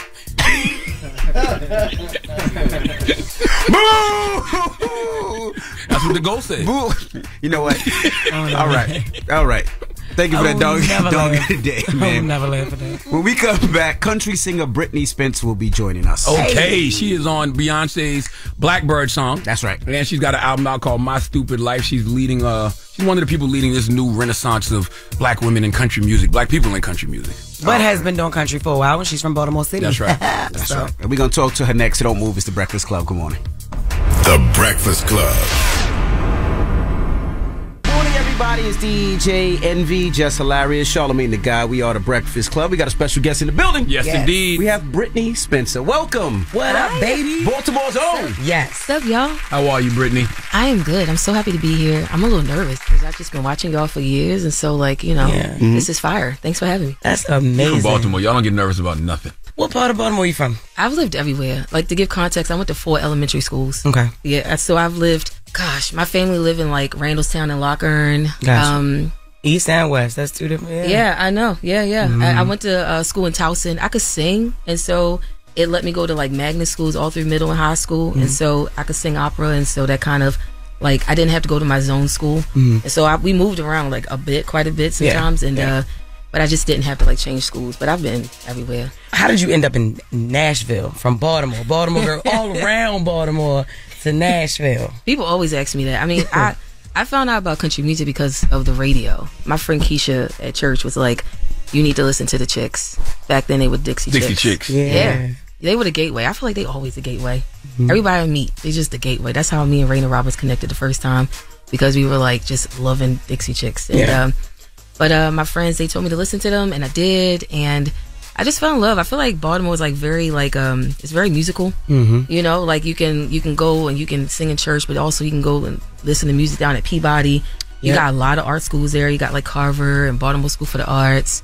But also country radio is consistently the highest ranked in Maryland. And so you got a lot of everything. And I feel like people kind of appreciate it. You know, there's a lot of different sides of Baltimore. And so that was kind of my introduction to it. And I kind of just fell in love and kept going, and finally decided years later to make the move and at least give it a try. I had no idea if this thing was actually going to work, but I was like, it's worth a try. I might as well fail at something that I actually really like, as opposed to like succeeding at doing something I don't want to do. So what did your dad say, being a DJ, especially a hip hop and R&B DJ, when you said, "Dad, I want to do country"? Like, that ain't in my Serato. Yeah, he was like, "Nah, you need to move to Atlanta." I was oh, okay. I know he was nervous. My whole family was kind of nervous actually, but he got it, you know. And especially like now, like my family, like honestly, sometimes they be just as shocked as I am. Like, oh my God, this is actually like happening and working. I'm like, I never knew if it would actually really work. I just kind of decided that I wanted to try and just give it a real shot. Like I was prepared for it to not work, I guess, in a sense. But also, I mean, preparing for it to work is a whole other conversation. But you know, they're on board. They love it. They love what I'm doing. And I mean, I think what I do is kind of much bigger than myself, you know. And I kind of take that responsibility seriously. But like, it's been very real for me for a long time. Like, you just didn't know. Was it tough being accepted in the country community as a black female country artist? I mean, for a lot of us, I think it's challenging, like trying to get people to understand sometimes what we're doing. But I feel like there are a lot of creatives that are really open to kind of this reformation happening in Nashville. I mean, in addition to like just what we look like, we're bringing our culture too. Like, just like how you said you listen to everything, like I do too, and that you can hear that in my music. Is country music more racist or sexist? Gosh, I think radio right now, like 10% of their airplay is women right now. But I don't think they're playing black women right now much. I don't know. Both of them is just a struggle, I guess. I don't know. And I feel like the industry is kind of pushing for change in that department. But yeah, I don't know. It's kind of in need of a little overhaul in a lot of departments. I'm just hoping to see that something changes, but in the meantime, my black woman ass is right here. That's you know? right. I got a little album and whatever. Yeah, speaking of your album, so why is it called My Stupid Life? I want to know. And is it Stupid Life or is it, or you know what? Why you call it that? It's called My Stupid Life, probably in part because I'm from Baltimore. Like, we greet each other like, "What's up, dummy?" Yeah. Like, probably like that. So we disrespectful to each other. That's crazy. It's a term love. of endearment, and it's love. Thank you. dummy. And if you from somewhere else, you can't say it. I tell them that every day, girl. So your stupid life. It's because I feel like life is, it's wonderful. It's highs, it's lows, it's up and downs. It's like, it's a lot of things. And ultimately, when I'm thinking about just the things that make me feel most present, I don't know, like the best and worst things happen at the same time sometimes. And for me, that's kind of how I think about My Stupid Life. And with the album, it's just no one song sounds like the other. And that was on purpose. Like, and so I don't know, it just felt like a conglomerate. But also, I mean, really, I wasn't trying to name the album that. I was really just kind of figuring out like which song title off of the album was the most appealing to me. Gotcha. And when I was writing the song My Stupid Life, I was like, oh, this is actually kind of cool. I would listen to an album called My Stupid Life. Right. But also, I mean, I come from that era of like My So-Called Life and like stuff like that. And so it was, I don't know, it just felt like nostalgic to me in a way. Something like that is just interesting coming from where I'm from, because you don't see country singers coming out of our city. You know what I mean? Every day. No. Or even every year. This is something that you see every once in a blue. Honestly, I think you're probably the only one. So like, that I know, to be honest. And so I know even a Beyonce would take a liking to that. Like, hold up, like, so how did that even happen? Like, how did that link up happen? Because you on Blackbird on the Cowboy Carter album. Yeah. How did that happen? I don't actually know. Like, all I know is that I'm there, and it's wild and it's insane. Like, being on that record, I feel like, one, is just breaking a lot of musical boundaries. Like, for what kind of music people can make. It's kind of disrupting, I think, a lot of the industry, and also disrupting, like, just even the creative process. I think, like, I feel like creatives might take the boxes off a little bit, and not, be as, not, I don't think we've been rigid, but like, we'll be even more explorative, and also not feel like in order to be marketable, you have to be this one thing. Yeah. That's always a huge thing. Like, I mean, like, am I marketable? Am I commercial? Will people like this? Especially if you want to be a commercial artist. And I don't know, I feel like it's taking the limits off of that. And being a part of that record, like, I was just telling Kevin the other day. Kevin Lyles over here. I was just telling him, I was like, yo, put my album out in January, and it opens up with birds chirping.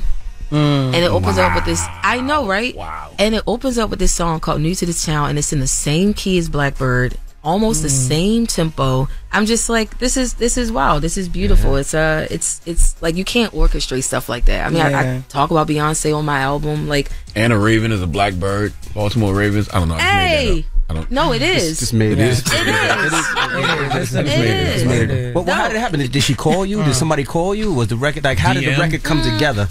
I ain't ready to talk about that yet. I ain't gonna lie. Yeah. I mean, I feel like as an artist, like, I want to respect, like, her creative process, and I feel like whenever she's ready to talk about this, she will, and I want to leave that for her. I love her, I admire her, and also she's Beyonce, and, like, she'll tell a story. You won't f it up either, though. Yeah, I mean, that, and all, I mean, but also, like, for real, like, on a very heart level, like, I mean, I I don't know. People have plans for how they want to like reveal stuff. That's true. Yeah. And I just want to wait. Like I just makes sense. Yeah. Like I want to, and plus I want to cherish this. Like I'm also the same person who like will hold on to something for a long time and like not share it with nobody. And like I don't know. Like, even with my album, I had like a little leather keychain. I had the title of it on there. I had it around. People have my keys. I lose my keys. All kinds of stuff. I have to go back to the store to get it. I've had my stupid life written on all kinds of things for a year. I had it on like engraved on one of my shirts. Like nobody saw it, nobody knew, but like it was just like my little thing. All right, we got more with Brittney Spencer when we come back. Don't move. It's the Breakfast Club. Good morning. Good morning, everybody. It's DJ NV, Jess Hilarious, Charlamagne the Guy. We are the Breakfast Club. We're still kicking in with country singer Brittney Spencer. Charlamagne? The other black female country artists, you mentioned Raina, but then there's Tana Adele, Tiara Kennedy. Were y'all all familiar with each other and cool with each other before y'all? Yeah. Okay. So in a sense, me and Raina have been really good friends for a few years. Me and Raina, we met back in 2021, and Tanner, we met. I want to say we met like last year for the first time. I've literally only been around her a handful of times, but we've like been just really friendly. We have like a common interest in edible glitter. Edible glitter. Yeah. Put it in your drinks. You don't put. Is there THC in it?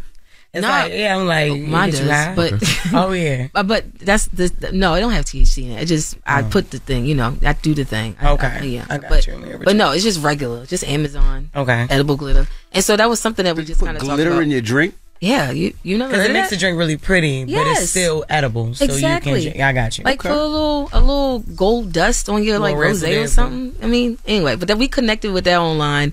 And and so like it's just been just been mutual respect and just like little things like that. I've known Tiara for a few years. We worked together back in 2021, and so I feel like we all kind of like started meeting each other when life got busy, like around 2020 when the conversation around Black country really kind of started ramping up. And so I don't know, I feel like artists are just kind of like passing ships through the night, and so it's really cool to be able to kind of like have a moment with an artist, because the beautiful and also sad part is that like you really gotta live in that moment when you're with somebody that is in the same field as you, because once this moment is over, like you might not see each other for a really long time. Like I have friends that I've connected with so deeply, like over tour or something, and it was 2 months and I haven't seen him in 2 years now. And so I know I'll be going through withdrawals. I'm like, oh my God, my friend. We share such a beautiful moment, and also now we only see each other anymore right now just because life is just hectic. It's kind of hard. Yeah, life is life. I know y'all know about that more than me. Was there a country music before Beyonce and after Beyonce? Like, how have you benefited from her being in the country music space now? Oh gosh, even just some of the stuff that I was saying, like with kind of breaking those musical barriers and kind of like who gets to represent the South, or like or just the stories that get to be told, or the way that is told. Like even just sonically, I feel like people might even be a little more explorative on their albums. Like my personal favorite album is Lemonade, like of all time. That's my album. When I heard that album, it like no one song sounded like another, and it was really like it shook up my head a lot. And I feel like if people listen to my album, My Stupid Life, like you can hear that. You can hear where I just wanted to have storytelling and country music at its core just be the thread through each song, but sonically it's going to be a little rock and country, it's going to be a little R&B in country, it's going to be a little pop in country. Like it's like I feel like I have that thread, and I feel like I feel like we're going to hear more albums like that, but a lot of that is inspired by an album that she made, years ago. And so I feel like right now people are just going to be more explorative, like creatively, but also I feel like she's also bringing a really interesting fan base to country music. Definitely. And the talent is there, and it's our job to keep them here, I have no idea what her next record is going to be, but hopefully, the people that are here and interested in what this whole moment is because of Beyonce, hopefully they, want to stick around, because there's some incredible talent here. And I think she's done an incredible and generous thing in spotlighting a lot of it on Cowboy Carter. It's like my last question, but because it made me think of this quote I saw you say, where you said, if I could go back when you first moved to Nashville, if I could go back, I would tell myself to use that time to find more of myself. If you're not finding your people, at least find yourself. Expound on that a little bit. Yeah. Finding yourself is hard. Like knowing who you are is hard. And I think half of the battle is figuring out what you're not.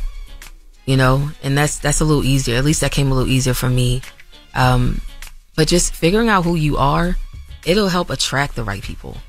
You know, like I feel like sometimes I've spent so much time in life, like not knowing who I am or what I want to do or knowing my worth. And I attracted people who weren't interested in finding that out either. And that's, I feel like, how I got a lot of my heart broken sometimes. I feel like that's where I got like let down, and just opening up to people who can only meet you as far as they've met themselves too. You just have two broken people just trying to figure out why you keep crashing. And I feel like, know who you are. It'll save you and a lot of people a whole lot of time. Like, it's okay. Everybody ain't for everybody. And you don't need to do everything, you know? Like, people pleasing and just all that stuff. It's just, a lot of that is just not knowing who you are. And I don't know. I wish I could go back in time. I mean, I won't say I have regrets. I don't really have regrets. I just have, like, if I could have a little do-over, you know, I do that. This is my last question. Speaking of when you were talking about sweet things happening, you're going on tour with Willie and Bob. Willie Nelson and Bob Dylan, girl. I've been on the road with Willie for 3 years, and it never ceases to amaze me that, like, I get to do this. Like, the amount of people, like, I'm excited to be on the road with Willie. I've never toured with Bob before, Bob Dylan. And I think, I don't know, like. You ain't never smoked with Willie, though. Nah, but I have had some of his weed. He got this company called Willie's Reserves. Yeah. And they just be pulling up on you in your dressing room. They just like knock on the door, you know, and they just be like, I got you something. They got the canister. The canister is fire. I keep the canister. Yeah. I've ran out of that weed, but pre-rolls? Yeah, pre-rolls, yeah. She said I ran out same day. You know, so you ain't like falling asleep, you know, and so, and so I love Willie. I did meet him. I sang with him. Like, he always invites like everybody that's been on the stage before him to come and sing with him at the end of the night. And he just, like, he's the sweetest. Like, he blew me a kiss one time in the middle of the song. He was like, mwah.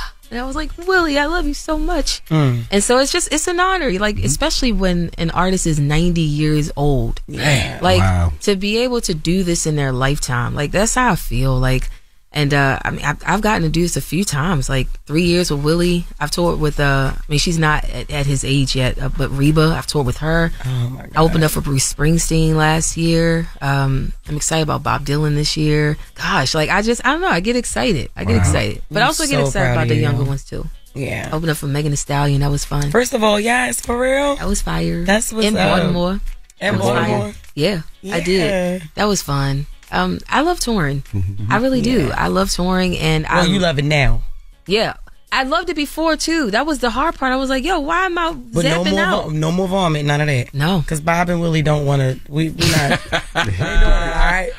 I go up to sing on the last song, and I'm just, just projectiles. Like, oh my God. And then he done blew a kiss, and you talking about, ugh. Like, don't do that. That's right. But I love touring. I'm having a great time, and like I said, I'm the opening act right now, and I'm having a great time because people have been very kind and embracing me, and it's cool to, like, even just watch the stages that have let me on, like, just as a country artist, being able to say, like, in the same year you opened up for Reba and Megan Thee Stallion and Maren Morris and Sheryl Crow, like, that's an eclectic lineup of people, but I like being the kind of artist that has songs for all those stages. And I'm going to keep doing it. I'm so proud of you, y'all. Brittney, we appreciate you for joining us. Ladies and gentlemen, My Stupid Life is out right now. Pick it up. Brittney Spencer. Listen to Blackbird on Beyonce's Cowboy Carter. That's right. And it's The Breakfast Club. Good morning. Thank you. Thank y'all. The Breakfast Club. Morning, everybody. It's DJ NV, Jess Hilarious, Charlamagne the Guy. We are The Breakfast Club. Let's get to Pass the Aux. Go. Cause that's my DJ. Say go DJ. Cause that's my DJ. Yeah, DJ, come spin, now come spin. What's up, Nyla? Good morning. Hey, girl. Big Nyla. Happy Friday. What's happening? You got a cute little coordinated fit today. Really? From the pants and the hoodie and the hood. Okay, Unc be trying. I'm proud of Can you you. get your Not new really. headphones, though? Young headphones be struggling, man. He be struggling. They be hanging off. I got some new headphones. Relax. Okay, I'm gonna start wearing them next week. I just wanted to go through the struggle this week. There's no reason why you should be having any type of struggle headphones when you work in radio. Can somebody send Charlamagne some headphones and just throw me in a pair too? That's when the best content was created. When you didn't have much. When the headphones were broken, you had to tape them up and stuff like that. So y'all don't know that struggle. It's 2024. I don't know the headphone struggle, but I know struggle. I know a different type of struggle. All right. Speaking of outfits, you look nice. Look like a Hillman alumni. Thank you. I got my Huxtable sweater on today. So cute. But I'm a St. John's alumni. Shout out to J. Cole. Oh, shout God. out to all my Johnny. No, shout out to your mom and dad and student loans. Why J. I'd rather Cole? not shout out to my student loans. Well, my dad's an Army vet, so college was paid for. Exactly. All right. J. Cole ain't got nothing to do with that. All right, shout out to my pops. Love you, Fadra. All right, moving forward though, let's get into the music. So Nicki Minaj dropped FTCU, F the Club Up remix featuring Travis Scott, Chris Brown, and Sexy Red. I love that Travis Scott part. Like he wrote that. Chris Breezy? No, she said Travis. Breezy, he wrote it. He cool. You can't never go wrong. What do you think about the part we played? The part we played, it's cool. Why you say it like that? You? What do you think about the part we played? I liked it. I liked Sexy's verse the best. Okay. It's the easiest to learn. I don't want it.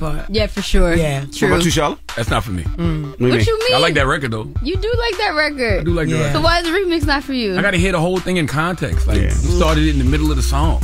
Oh, okay. The problem is like I'm with Charlamagne. Pause. I like the original better than the remix. I ain't heard the whole remix yet. So how you gonna say you with me? I ain't even heard the whole song. So yet. what I heard so far, honestly, because as soon as you hear the original, it slaps from any part of it. But be real, when you're spinning it, are you even playing the verses? You really just playing the hook, the club, I play the full song. Oh, okay. All right. Salute to Sexy Red. It's gonna be a Sexy Red summer. Yeah, I hope. Really. But I encourage everybody to listen to the whole song. Travis rode that beat, man. I ain't gonna lie. I don't really like hearing Travis on trap beats. I don't like that. Why you say that? Because he's just so heavy auto-tune. I'm used to hearing him on like overly produced, like grainy style. And then hearing him on trap is weird to me. He actually did that. Like he actually did the same thing that you're talking about on it, but it sounds so good synced together to me. See, I gotta hear it. Everything different things for different people. I got you. Fair enough. Okay. Next up we got Anaya with For the Streets. Nah, that's dope. That record's dope. Close your eyes when you in my presence. Then, if you hate when you see me so much, you ain't never been there. No, they look over him. He's too short. They can't see him anyway. First of all, that's a cool record, but it's hard when you do a classic like that over. But people hear the classic, and it's like if it don't get to the level of the classic, you like, Well, she did a video and everything for us. It was dope. She did. And I think the ill part about her version is that it's the complete opposite feeling. Like where at Fantasia you're like feeling love and you're embracing that. Where with this is like I can't stand you. Yeah, like, and it's both like are relatable. You know what I'm saying? But I love how she tackles the other side of it, and she got deep vocals. Like did she swing vocals. on him by the end of the record? No. I don't remember that part. You don't hate me that much, then. Okay, you don't hate me that much. All right. Shout out to Anaya. She's super dope, and her project just dropped today. Wait, there's more. So definitely tap in with her. Hey. And then lastly, I'm going to get into Bryson Tiller project. I know it dropped like 2 weeks ago, but it's been a lot of music going on. Especially put out a project? Yes. What you mean? I didn't know that either. Yes, you did. I don't think Bryson knows he put out a talked project. About oh my God. All right. Does Bryson care anymore? Yo, Bryson's project is actually really good. Like, I know first project, classic. The projects after that, we didn't love. But this one is a fan favorite, I would say. But my favorite one off of it is called Stay Gold. That's hard. That's not hard. I do like it. Yay! All right, so we got 10s across the board today. Yeah. But why don't nobody know his music out? Everybody know his music out. You the only one. You knew his music was out, Jess? It was blowing me because when the single dropped, I can't. I knew the single dropped, but I didn't know. You knew his album was out, Red? All right, I'm gonna assume because it's Friday, y'all high. Because I came up here. Did he do any marketing? I'm serious. Did he do any marketing? Where did he promote? Like as far as marketing, he was doing Lucy's on SoundCloud, which I came up here and said 2 months ago when he started doing. She did mention her talking about it. She also said she don't know why. It's only on SoundCloud, though. I did say that. Yeah. But now it's out. You need to do more marketing. All right. Seriously, you need to do some interviews. You need to do some promotion for it because he has great music. You want to interview him? I don't want to. I don't care. I'm not gonna say I don't, but I don't care. Lucy's been bumping though. They have been like whatever she wants, boom. Yeah. Like that's still my jam. That record's going up. Yeah, and this one is cool too. Some people nowadays they just want to do the whole. Let me just throw it out there and see what happens. Like you can't be too cool for school. Like you got to go out there and promote that thing. Let me know that it exists. That's fair. I agree. All right. Yep. I ain't mad at that. Well, speaking of promoting, let me get this off real quick. Make sure you guys tune into my podcast, We Need to Talk. We drop 3 episodes a week, 2 interviews, and then 1 long form just debating hip-hop. Then make sure you guys pull up on me if you guys are in the tri-state area. I got a certified vibe R&B night going down tonight. Hey, headlined by Alex Molly and the artist from Jersey. So Jersey's going to be in the building. Heavy Brooklyn's going to be in the building. And I have a very special guest going to perform as well. So that's their name, the artist from Jersey? Yeah, her name is The Artist. Okay. Yeah. Nice. But the special guest that's hitting the stage, I'm really excited for it too. I just can't legally say who it is. Okay, But so you know the artist is Prince? Y'all don't know that, do y'all? He used to call himself The Artist? Yes. Oh, no. A Boogie calls himself The Artist too. Really? Yeah. Well, the artist ain't Boogie. His name is Artist. You got to get to a certain level. Look, man, I don't know. It's a lot of... Artists. It's a lot of things. I don't Just like wanna- it's a lot of babies. You know, the baby, little baby, baby. Babyface Ray. There's a lot of babies. Yeah. Well, salute to all the artists. Yes. From Jersey. Yes. There you go. Just And the artist from Jersey. Yes. Yes. And shout out to it's a certified vibe. Make sure you guys follow us on Instagram and follow me at Nyla Symone, NYLASYMONEE. All right. Now, when we come back, we got the People's Choice mix. You know, we throw it back on a Friday. It's the Breakfast Club. Good morning. Wake up. Wake up. You're locked into the Breakfast Club.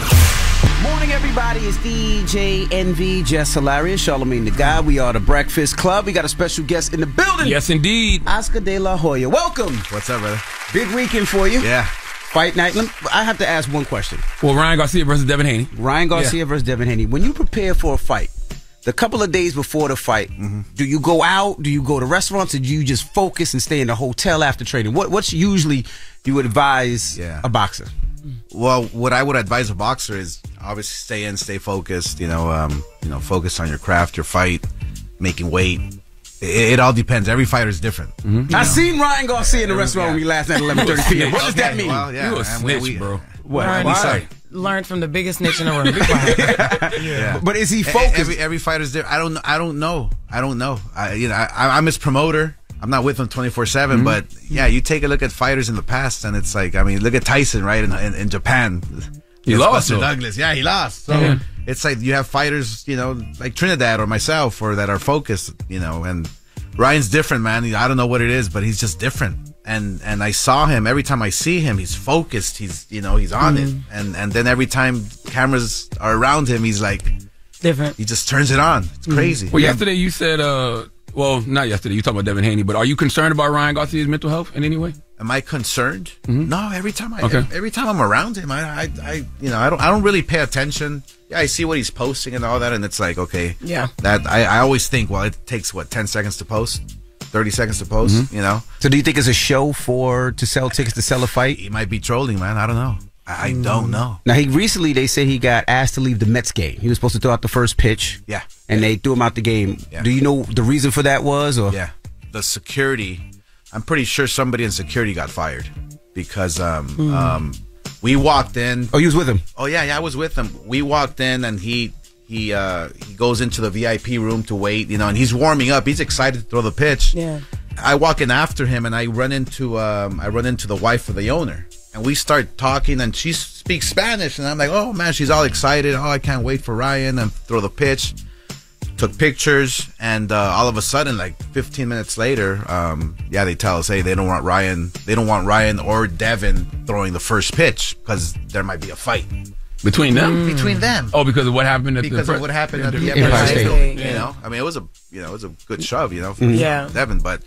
And I was like, no, it's all good. It's all good. I'll be in the middle, and I'll take care of it. And they said, well, we'd rather have you throw the first pitch, and but they can't do it. So I said, you know what? I'm gonna stick to my boy. We're gonna get out of here. Let's go. How did you get We're Yankees fans anyway, so. How did you get your relationship back on track with Ryan Garcia? Because he was just pissed off at y'all in December. You know what? It's funny. It's funny because when a fighter's gonna make a lot of money. Things change. Yeah. Things change. When a fighter loses, things change. When a fighter wins, things change. So boxers we're all roller coasters, man. Was there any conversation, any apology? No, we talked. We I'm here to give him advice. I'm probably the closest fighter to give him advice because everybody compares us this and that, our careers are similar or whatever. But no, we're all cool. We're good. Yeah, I saw you say that Devin Haney's losing his composure. I think he is, man. Okay. I think he is. See, What Ryan reminds me of is Floyd Mayweather. Okay, you know Floyd Mayweather was the master at talking smack. He was on how to get in your head, and I can see Ryan getting into Devin's head. I mean, Devin, I've never seen Devin push somebody so hard at the Empire State Building. It's crazy. I've never seen that, and so yeah, I mean Ryan. I think Ryan's doing something right, man, because he's gonna make weight. Is he gonna make weight? Because that was one thing that said he might not make weight. I mean, I hear both guys are.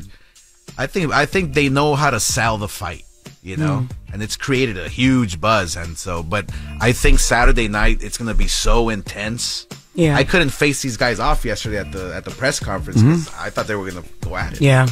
So, what are your thoughts on the ticket sales though? Ticket sales are going great. Not at the Barclays. Yeah, tickets. I mean. We're gonna have 17,000 people there. That's a damn lie. They just said that they were having trouble selling tickets. No, it's not. It's not. When that changed, Oscar? We were at 14,000 when I got to New York. Man, somebody lying. You saw all the headline. Yeah. Charlamagne said somebody was giving out tickets I can see at the the money front. in the bank account. Yeah. So all these headlines, you've seen these headlines. They said they was giving away tickets in the front of the Barclays and nobody wanted to go. No, that's not true. Come on, it's not true. I would never do that. No. You're a promoter. You're supposed to say that. You can't come on here and say nobody buying No. If it wasn't selling, I would say it's not selling. But I'll tell you one thing: it hasn't sold out, which makes me, you know, not concerned but surprised. You know, a fight like this should have sold out like quick. Like I 3 remember, days. I remember Ryan saying that he wanted. That was a part of the reason why he wanted it to be in Vegas. Yeah. You know, because it's a better selling market for fights. Why wasn't I it had in to Brooklyn? bring them in New York. Why? I had to. They're both LA fighters. I figured it'd be bigger in LA. But I'll tell you one thing: New York is a whole different animal, man. New York, when you fight in New York, when you're exposed to the audience here, it's just it takes you to another level, man. So I had to bring Ryan here with Devin, and it just made sense. The pay-per-views matter more, though, right? The pay-per-view bar. Yeah, and it's going through the roof. It's crazy. Yeah, I believe that. We have numbers that are just. I mean, it's topping fights. This is gonna be like a top 5 in the world, man. History. Really? Oh yeah, it's crazy. I don't doubt that. I mean, Ryan sells fights. Yeah, and I do have to say that my bad on my part. I did scale the tickets a little too high. You know, like the first 6, 7, first 10 rows. Yeah, I think I put them too high. I think I was a little greedy. Okay. Yeah. Hell yeah, I was looking. I was like, what? Yeah. But I would. Now, what would a Ryan Garcia loss mean to his career right now? I think Ryan Garcia. See, there's something special with Ryan Garcia is that you take a look at the Tank fight, right? He loses the way he lost, gets knocked out, but now he's even bigger. You know, it's strange. He's even bigger now, and you know, fighting Devin Haney. This is going to be a bigger fight than fighting Tank. And so if he loses, it does nothing to him. Even if he gets like knocked out, I think it depends how he loses. It just depends on how. Yeah, you're right. It depends on how he loses. He gets knocked out in 1-2 rounds or whatever. It's like it's not over, but it obviously you know, his stock goes down. But if it's a great fight, a long fight, and he gets stopped in the 10th, 11th round, and in a great fight, he loses nothing. If he wins, damn, I don't think I'm going to see him for like 2 months. Well, we have Oscar De La Hoya here. Of course, the fight is this Saturday. We got more tickets. We got more conversation when we come back, so don't move. It's the Breakfast Club. Good morning. Morning, everybody. It's DJ NV, Jess Hilarious, Charlamagne the Guy. We are the Breakfast Club. We're still kicking it with Oscar De La Hoya. The fight is this weekend, Haney versus Garcia. Of course, Oscar De La Hoya is one of the promoters on the fight. And you think it's going to sell out? It's going to be a big one. Yeah.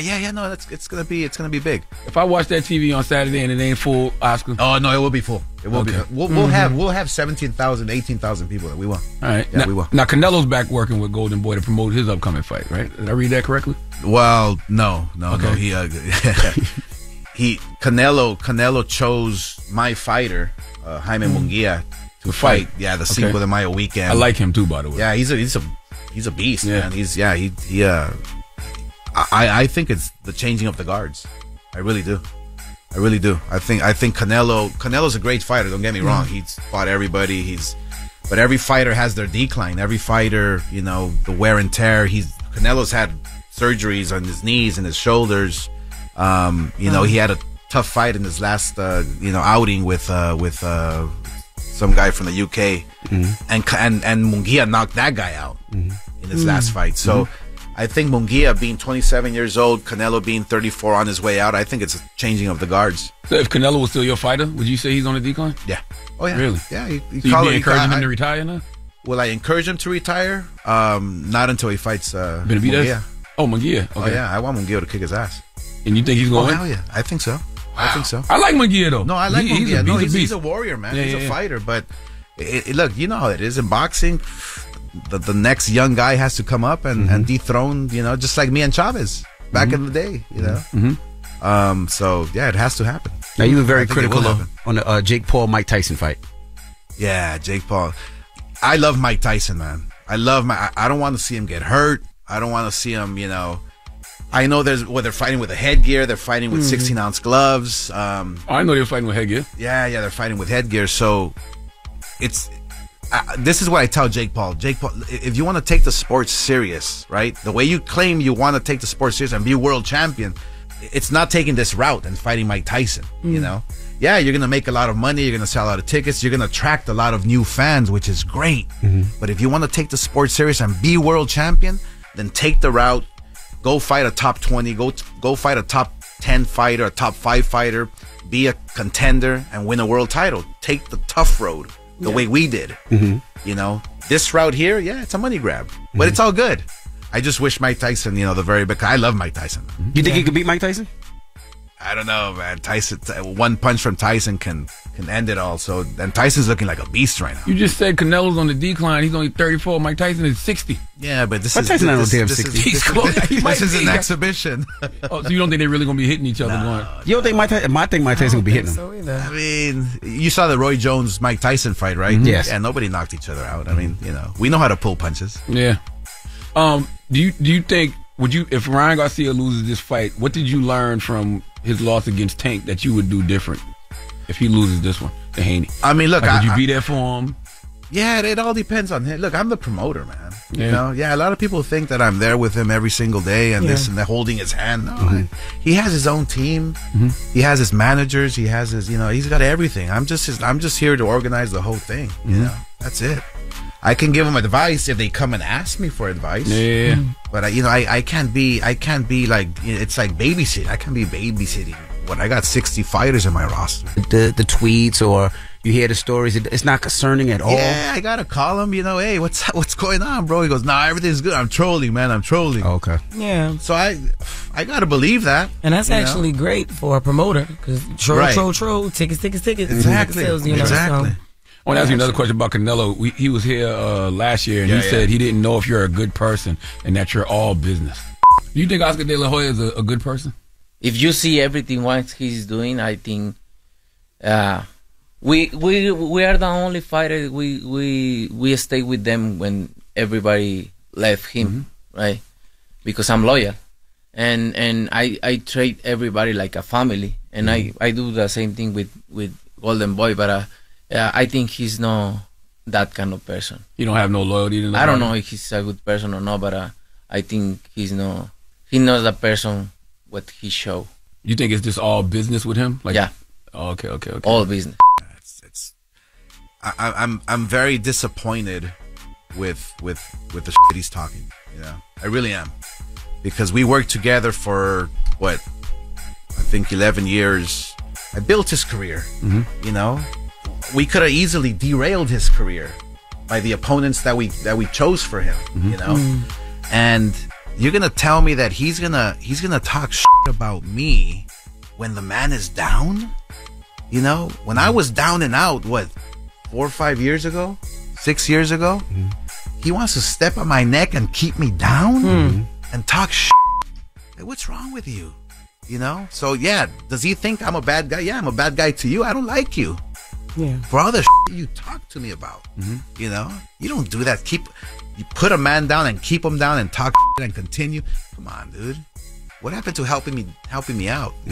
We're fighters. We're in the boxing business. We're here together. And so, do I like him? I don't like him as a person. No, I don't. I mean, he talks about loyalty and this and that, and this guy's jumping from promoter to promoter to promoter to promoter. I mean, what kind of loyalty is that?